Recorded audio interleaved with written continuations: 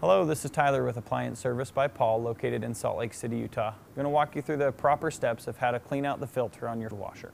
Okay, we're going to go ahead and show you how to clean out the filters on your washer. A lot of the time you can get rock sediment buildup in there and it will cause your washer to fill really slow and in some cases to not fill at all. Go ahead and remove your hoses, both hot and cold water hoses.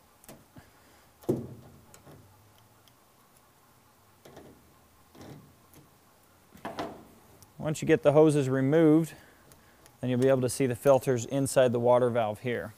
Okay, a lot of the time these filters will get built up with the rock sediments. I just take a flathead screwdriver, you can get a towel, and just get in there and kind of clean out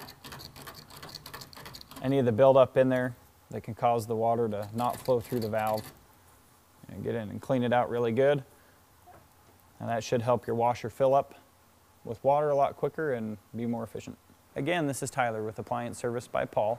We've just walked you through the proper steps of how to clean out the filter on your washer.